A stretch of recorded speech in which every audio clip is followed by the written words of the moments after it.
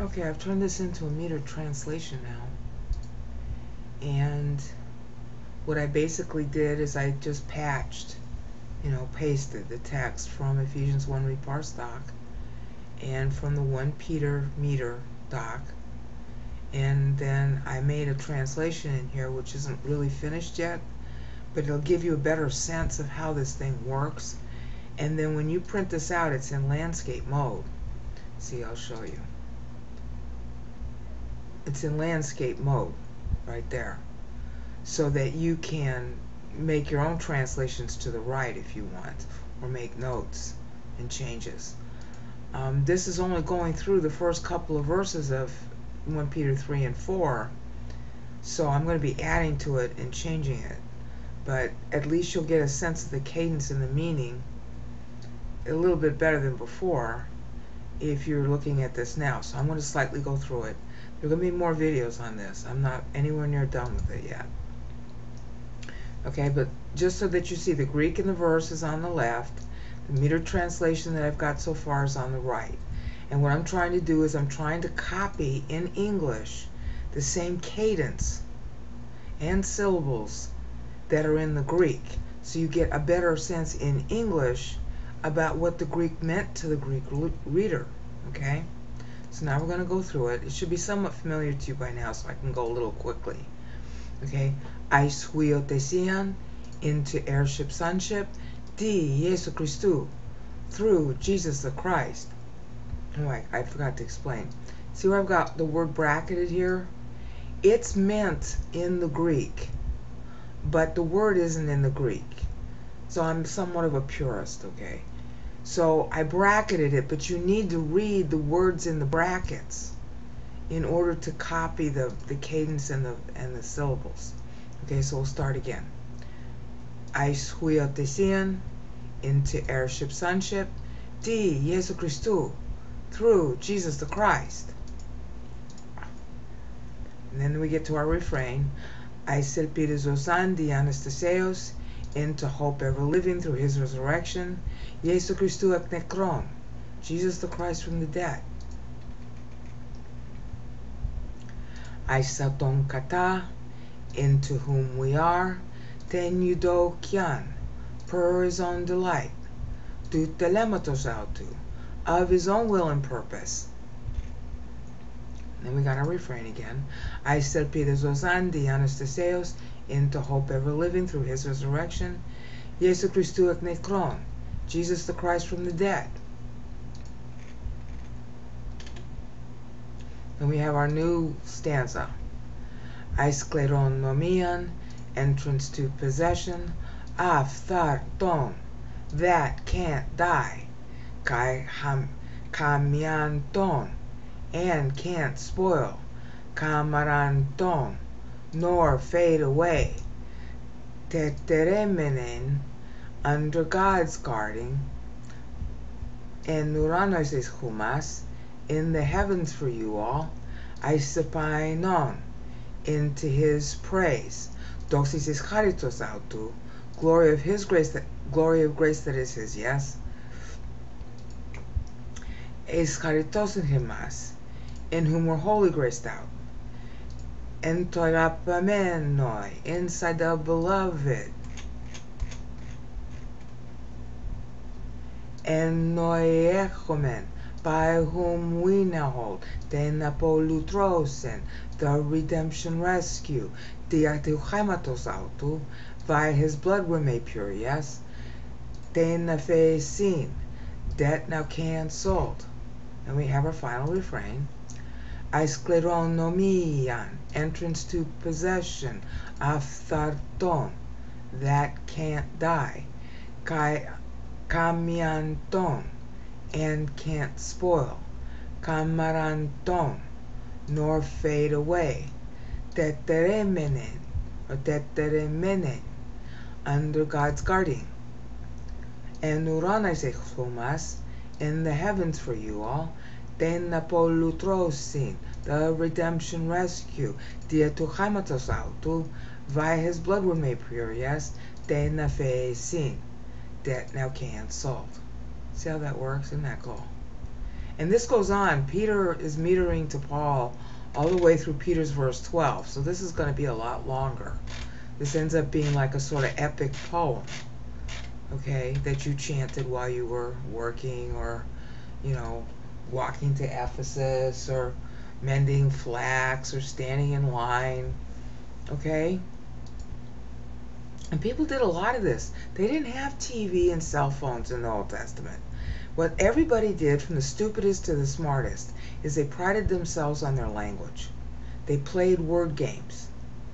And I don't, you know, this isn't just true in the Bible. It's in all the literature of the ancient times, and not just in Greek either. It's especially true in the Hebrew, and it's true in all the Semitic languages. And I'm sure, you know, I don't know enough about it, but I'm sure you can find it true of the Indian languages and Pashtun and all that. And in those societies today, because they're less technologically developed, they still play word games. They play games with meter, they play games with elision, like this is elision. You don't pronounce the I-E. It's D-E-S-U. Okay? They play word games like that all the time. It's very common. And why we don't recognize it happening in the Bible, I don't understand. Because the scholars have been debating about this for 300 years. How come I find it and they don't? And the only reason I can come up with, because I'm not smart like them, is that I asked God, where is it? And I asked him that starting when I was working on Isaiah 53, because there's a thing called the Molar Scroll of Isaiah 53, and it showed words missing in Isaiah 53:10. There was a big gap in the scroll where a scribe left a big space, you know, to imply that words were missing. And I thought, well, what words are missing? And then I tried to back translate into Hebrew the Greek words that I found, because there were extra Greek words. And I found out that those Greek words were just an amplified translation. There were no Hebrew words missing from Isaiah 53. Okay, so how come other people didn't notice that? Well, I asked God, they didn't. That's how come I know. It's certainly not my smarts, because I'm not smart. I sound smart only because God is empowering me. That's it. There's no other reason. Alright, so if you want to know, then you use 1 John 1:9 like I do, which is all the time, because I'm always sinning, and ask God, okay, God, where's the answer here? If you're an atheist and you want to know God exists, you ask the ceiling. If you're a Christian and you already know God exists, you got to ask the ceiling. That's 2 Corinthians 10:5. That's the lifestyle you're supposed to live. It's not supposed to be about works or anything else. You talk to God, you learn Bible. That's it. That's spiritual life. So now, let's go through this again. Only I'm going to show a couple of things here. Eis huiotesian, into heirship, sonship. Why did I translate it that way? There's only two words here. Okay, huiotesian means both heirship and sonship. And because of the extra syllables, I was able to bring that meaning out. See, heirship, sonship. See, it's huiotesian, there's 4 syllables. So I got to put in both meanings, okay? Di Jesu Christu, through Jesus the Christ. I have to insert the in there in order to get the meter and the cadence to match. Okay? In Greek, if they leave out a definite article, okay, it stresses quality. So, but in English, you actually stick it in to stress quality. In other words, there's Jesus the Christ and there's no other. And if they had stuck the in here, they would be saying that's called monadic, and they would be saying that there's no other. But that's already known from other verses in Scripture, so it's not needed here. All right? Eis huiotesian di Jesu Christu, into heirship, sonship, through Jesus the Christ. See how that works? Okay? I mean, you know, it's not as elegant in English as it could be, but, you know, maybe you'll come up with a better answer. Okay, now we come our second phrase. I said Peter Zozan, the Anastasios, into hope ever living through his resurrection. The word ever is not in the translation. It's not in the Greek, but it's meant. See, into a living hope. Into a living confident expectation, really. Greek word elpis has a very strong meaning in Greek. It's got a particular cultural meaning of confident future expectation. It's used by Plato in the Philebus. Okay, I can't stick confident expectation in here. Okay, that won't work. So I used our English hope, which is, really timid. I don't like that word hope in English. I hope so. Yeah, right. Okay. This is I know it. I'm confident. It just hasn't happened yet. All right. That's what the Greek elpis means. Elpida is the genitive, is the accusative. Genitive. Accusative. Okay. So I said Peter Zozan, the Anastaseos, into hope ever living through his resurrection. Okay? Jesu Christou ek nekron. Jesus the Christ from the dead. Now I capitalized the dead because in English that would make you think of a bunch of dead people. All right? Like The Walking Dead is a famous, series on TV right now. That's what this literally means. From the dead ones. Okay? Not just from death, from the dead. Okay? And that's really important to stress because there's some really dippy Christians out there who think that hell doesn't exist or that it won't last forever. This is one of many verses. Whenever you see this phrase in Greek, ek nekron, it means out from the dead ones, the dead people, meaning that they are in Hades. There is a hell. Every time you see this, it's a shorthand for reminding you that hell exists. So if there's a Christian out there who says that there's no hell, or you don't go to hell when you die, or there's soul sleep, or there's some other kind of nonsense, just stop listening to them because they don't know enough doctrine to come in out of the rain. Okay, they might get the gospel right, but that's about it. Okay, this means out from the dead ones, meaning Jesus Christ, just like the Nicene Creed said, went down into hell. Peter will be talking about that in his letter. He went down into hell. And he gave the gospel to everybody in hell. Yeah, because they can still get out. He paid for everybody. Okay? They can get out. Oh, but they didn't choose to go with him when he resurrected, did they? Because when he resurrected, he took all of the paradise compartment with him. That's Ephesians 4, 8, and 9. Okay? So when it says here from the dead, it means dead people. And it means that in English too. So there are dead people who are living somewhere, but not on earth. Not, on topside. Okay? Hell exists. Don't pretend it doesn't. It's the main reason why the gospel is so important for people to know down here. Alright? So now we go on. Aisaton kata, into whom we are. Alright. We are is in ellipsis. It is meant in the text. Okay? When it just says eis auton, it means we are in him. Okay? Kata really means per, and it belongs on the next line, but I don't know how to quite fix this. If I just say into whom, that's too few syllables. Alright? Because it's eis auton, it's 3 syllables here. And it sounds better to say kata. And in Greek, when you say kata, that sort of acts like a little colon, and then you're waiting with a breath. There's a pause, and then after the kata comes the content. So in English, I had to put it down here. See, per is on the next line for kata. All right. In English, you have to run it all together. Okay, but in dramatic Greek, you just kata, and then they're waiting, like, according to what? And then that's the next line. See, it's more dramatic. So that's why I split it that way, in the Greek versus the English.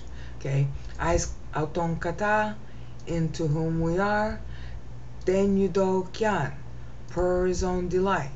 Okay, eudokian means good pleasure, delight, really good thinking. And this is Paul's first anaphora. He builds a whole story about history, future of church, around this anaphora. And the other anaphora are nested within it. So what Peter does, knowing that, this is what blows me away. Because I got my confirmation now about how I parse this based on Peter. Peter knew that, so what he does is he sticks his I said Peter Zozan, the Anastaseos, Jesu Christou nekron in front. So he's going to nest the nested anaphora. Okay? And then you got your next part, to telematos autou, of his own will and purpose, Telematos is a legal connotation. It means that your official will, the thing that you're going to put in writing that you want to be legally enacted. Okay, so eudokyan is pleasure. You're good. It's your will, all right, also, but it's your pleasure in it. It's your delight. It's your approval. You're approving something. You're thinking well of something.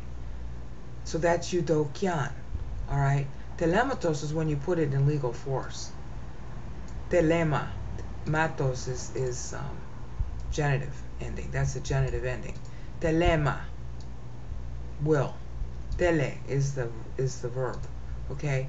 And this is where, in each case, Paul marks off an emperor as dying, and the emperor takes his place as undoing what the dead emperor wanted. It's really hysterical the way Paul did that. You know, because Paul's charting the future of the Roman Empire and the future of what would become the Roman Church. All right, it's really embarrassing. Okay, so tu telematos autou.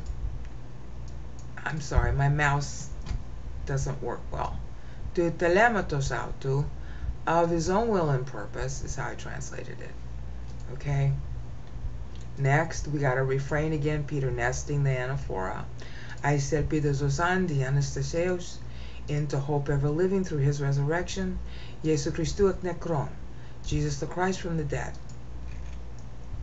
Now Peter starts his new stanza, and this time he's again nesting the next. See, this is the second anaphora, and he's going to nest that also.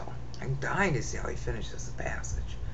He's going to nest the second anaphora. So what does he do? You go straight from Peter 1:3b, okay, to Peter 1:4, and then again you're starting a new refrain. Eis kleronomian, entrance to possession. Now, kleronomian means possession, but it's got a connotation of the possession you get as a result of an inheritance. Okay? So it's often translated as inherit or inheritance in the Bible for good reason. Okay, but it literally means the possession you get as a result of having inherited. All right? Eis means into. So in order to get the meter to go, because it's eis kleronomian, it's entrance to possession. Okay? Into possession was too few syllables. I needed one more, so I said entrance. Entrance to possession, eis kleronomian, aftarton, that can't die. Now technically, aftarton means imperishable. Tharton, this was a password that you had to use to prove you were Greek. PH and TH together was something they used for passwords because non-Greeks couldn't do that. Phtha, phtha, phtha. Think of FTH, phtha, okay? Aftharton, that can't die. It literally means that can't perish, but that's too many syllables. So I just wrote die, okay? Kamyanton. Now remember we got crassus here, so you don't pronounce that. It's just kam. And that's a very frequent thing in Greek. It's called crassus. Alright, K-R-A-S-I-S, if you're going to Google on it. Okay? Kamyanton. And can't spoil. Now, miaino is the verb, and it literally means to take your excrement. You slept at night in bed, and you had a little pot underneath your bed, and when you had to get up to go to the bathroom in the middle of the night, you just peed into the pot, okay? And then, because they had high rises back in the old days too, all right? And then in the morning what you did is you threw your pot outside your window, and if anybody happened to be on the window, they received the contents of your pot, and that was called miaino, to be defiled, okay? To be dirtied. To be, you know, have germs thrown on you. What do you want to call it? That's what miaino was. Okay, so the noun form is, the anti-noun form is amianton. Okay? Amiantas. The N ending is accusative. Amiantas. Alright? So technically, it should say, and can't be defiled. All right? or undefiled. Okay, but that doesn't work for the meter here. So what I did is I just said and can't spoil. Alright? Kamaranton, nor fade away, and that's typical translation, so I don't have to explain that. Okay. Teteremenen. Teteremenen. If you want to be staccato, you put the accent where, it is showing here. Teteremenen. Teteremenen is probably how they actually said it when they were chanting. Okay. Teteremenen. Teteremenen. If you want to be, like syncopated and more correct Greek, right? Teteremenen. Under God's guarding. The word under is not in the text, but it's in the word. This is tereo, and it means to guard, hold close, cherish, watch over. Okay? The word, it's got a connotation of cherish in it. It's not the same as Greek word philasso, which also means to guard. Alright? This has the connotation of it's something you dearly love. You want to hold it close to you. You never want to be apart from it. That's why you guard it. Alright? So our inheritance, our entrance to possession, all this, is something God guards. Now the word God isn't in the text either. Alright, so I better change that. But it's meant. I mean, hopefully you know that. Under God's guarding. Alright? Teteremenen. Teteremenen. Teteremenen. Me. This is an eta. It's pronounced like a sort of long A. E. Just sort of, when you're saying widen your mouth a little. E. As if you were smiling. Sort of smile a little bit when you say the eta. Say but sort of smile. And then you'll get the eta. Okay? Teteremenen. Teteremenen. Under God's guarding. And I couldn't get the lines to line up exactly right here, but you can tell where it is. Alright? That's at 5.7. That says it's at 5.6. So this line is a little higher than I'd like, but I can't fix it. Okay? And then we come to our final phrase. And uraneses humas, in the heavens for you all. The word all is not in the translation. Okay?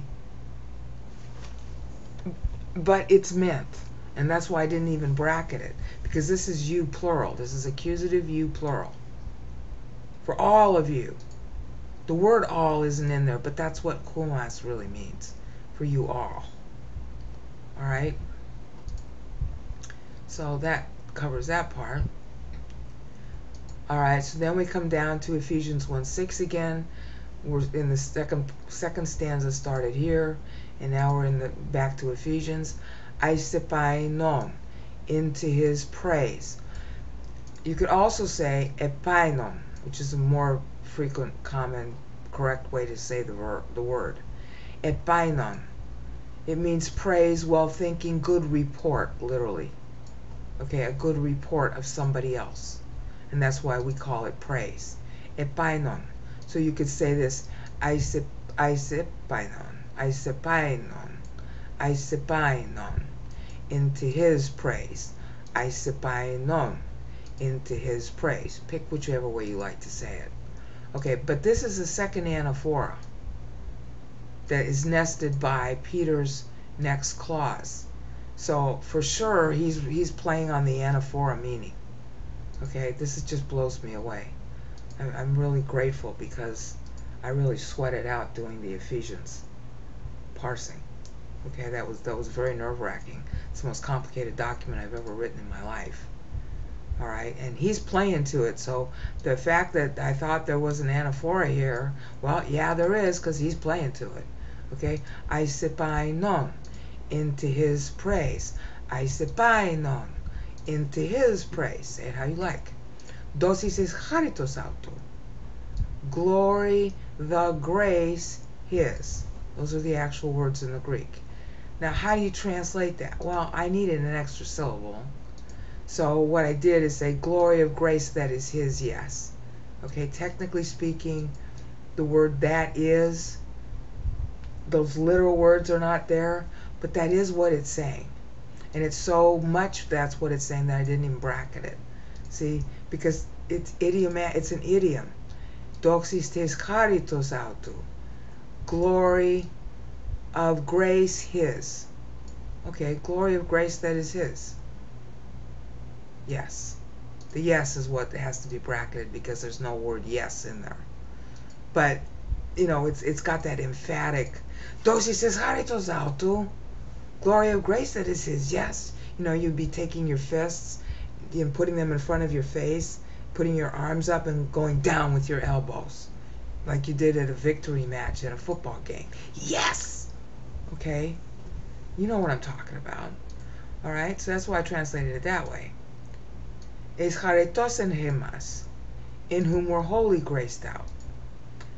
Now, the word holy isn't actually in... There's no separate word holy in here, but echaritosen means to be utterly and completely and fully and beyond which not graced out. My pastor translated it as completely graced out, utterly graced out. All right? So I put in holy because that's a play on English H-O-L-Y too. I mean, you know, that's appropriate. Okay? So I didn't bracket that either. Okay? Entagapamenoi. Okay, this is dative case for agapamene. Okay. Beloved. Okay, it's a participle, dative participle. So inside the beloved, this is a nickname for Christ. So that's why it's translated that way.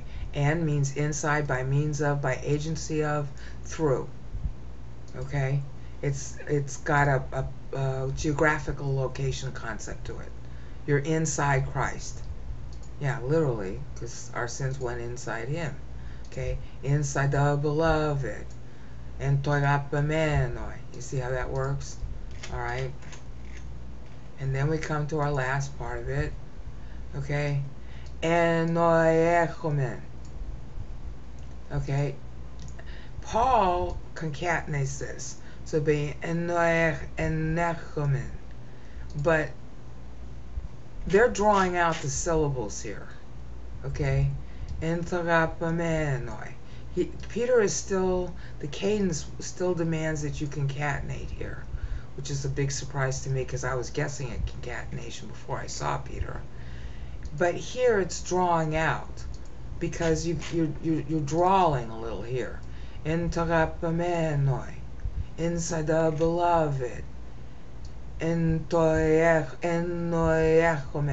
So in Peter you're going to pronounce the enoechomen, but you're still slurring them together.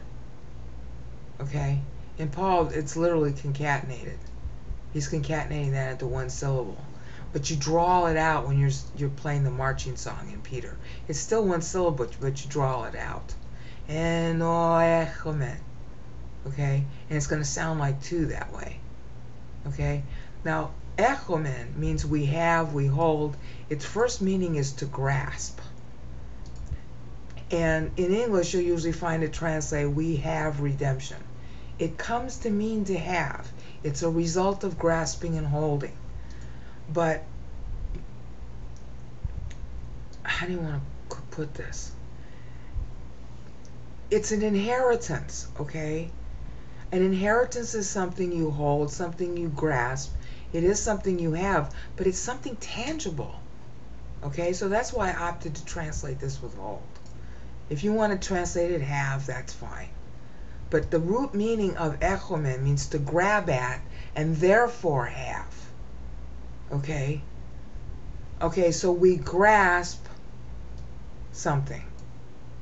Okay, we grasp because he grasps us. That's the funniness of this. I am pursued. I am held by Christ Jesus. I hold Christ because he holds me. Paul plays that word game a lot in his letters. All right, so that's why I wanted to use hold. But if you don't like it, change it to have. Okay? Enoechomen, by whom we now hold. The word now isn't in the text, but it's obviously meant because it's present tense. Okay? Tenapolutrosin. The redemption rescue. Okay, it's apolutrosin. Okay, the redemption. Oh, well, see, you have to tenapolutrosin. The redemption rescue. The redemption rescue. Okay, but I don't think they said it that way when they were marching. I think they said tenapolutrosin. So, the redemption rescue. If you don't like that, change it. Alright? Diatuchaimatasautu. Via his blood were made pure, yes? Okay, what this says is through the blood his. Those are the actual Greek words. Through the blood his. Okay, but it was understood, this phrase was understood to mean purification, because through his blood was shorthand for saying pouring on the mercy seat, sprinkling on the mercy seat, from which you got purity because he died for you. Okay, so that's why I stuck in this whole phrase. We're made pure, yes. And again, it's, you know, you got your two fists in the air and you bring down both of your elbows real hard and fast. Yes. Okay. Via his blood we're made pure. Yes. Okay. You don't like that? Change it.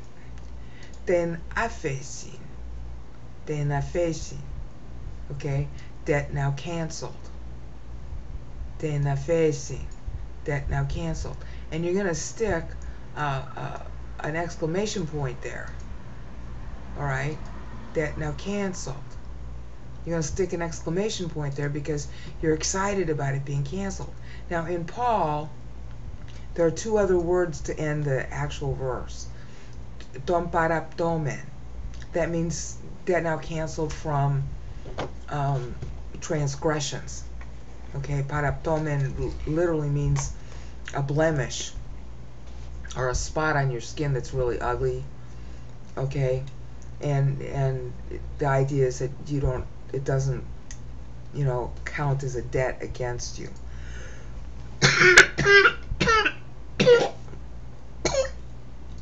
Okay, the blemishes. But there's something else about effacing that I need to bring up. In the ancient world, aphiemi is the verb, aphasis is the noun. And aphasis was literally a bill that you owed due to a gambling or other debt. And so if that, okay, well, it's more than that. Aphasis is when you take somebody owes you money for whatever reason, usually gambling. If somebody owes you money and you stamp paid on that bill, even though they haven't paid you, you are canceling their debt to you. That's literally what aphasis means. That's what aphiemi means. It's translated forgiveness, and that is just way too tame, and it's even misleading. You owe God a debt, so do I. The debt that we owe God is we owe God, you know, how you want to call it, at least pleasant activity from watching us. It should be pleasant for him to watch us, but it's not. It's not because we sin. So sin creates a debt that we owe to pay back for what we did wrong because we're not pleasant to watch. It's like, you know, when somebody hurt you, you can go sue them to get money for the damages they did to you. Okay, well, their damage is owing to God for having to watch us be so crappy. And instead of him collecting it from us, he collected it from Christ, and he just stamps our bill that's owed him, cancel. That's what aphiemi means. That's what aphasin means. So debt canceled is a closer meaning to what the word actually says than the English translation. So that's why I did it. So ten aphasin, debt now canceled. And again, the word now is not in the text, but it's meant. All right? And this is a noun, not a verb, but it has this, it's a verbal noun, to cancel a debt. This is literally what the verb means, and that the cancellation of a debt is what that noun in black means. Aphasin, aphasis, in this nominative case. This is the accusative case. All right? I mean, if you're going to learn this, I want you to understand what it really says. because this is precious, okay? Okay, so now we come to our final stanza, and it's real short. It's kind of like a whole refrain. Peter is taking the end of what he's quoting in Paul, and the beginning of what he started as the second stanza, and he's uniting them together again because enoekomen, when you get to that end in Paul, you're at syllable 151.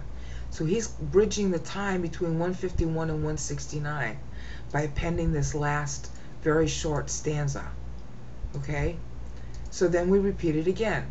Aiskleronomian, entrance to possession, afarton, that can't die, kamianton, and can't spoil, kamaranton, nor fade away, teteremenen, under God's guarding.